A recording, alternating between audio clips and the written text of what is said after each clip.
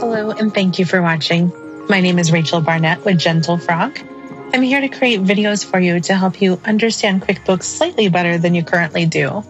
If you have any comments, questions, or suggestions, please put them in the chat box. Thank you. In this video, I'm going to show you how to add a journal entry to your QuickBooks. There's going to be a lot of times that you don't need to do this, but in case you do need to, I want you to know where to go. When you're looking at your QuickBooks Online account, it doesn't matter what you're looking at, you're going to select Plus New in the upper left-hand corner.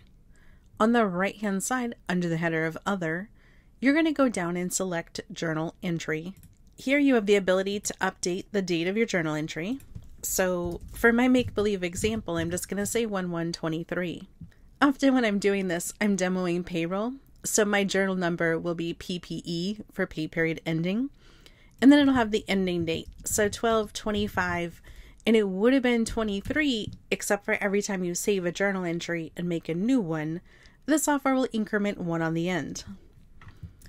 You have the ability to add your debits and credits in as many accounts as you need.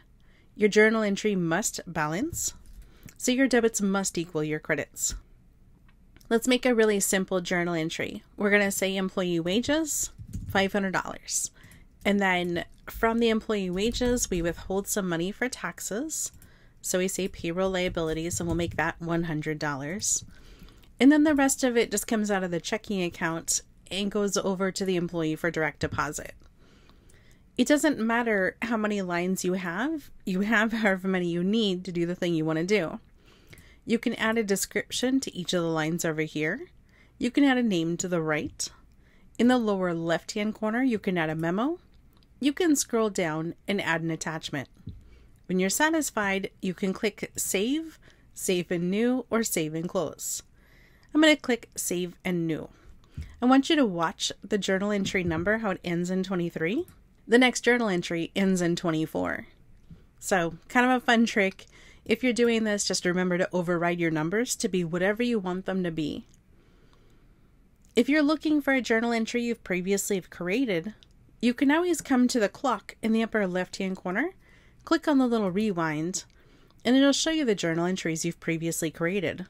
If you want to view one, you simply need to click on that line. And here's my example journal entry.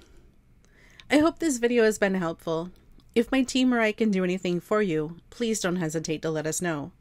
I offer one-on-one coaching as well as self-study courses. My team and I offer outsourced bookkeeping, so some catch-up, some cleanup, or some help you maintain it going forward. You can find us at gentlefrog.com, and if there's any topics you'd like to see me cover, leave them in the comments below. Thank you so much.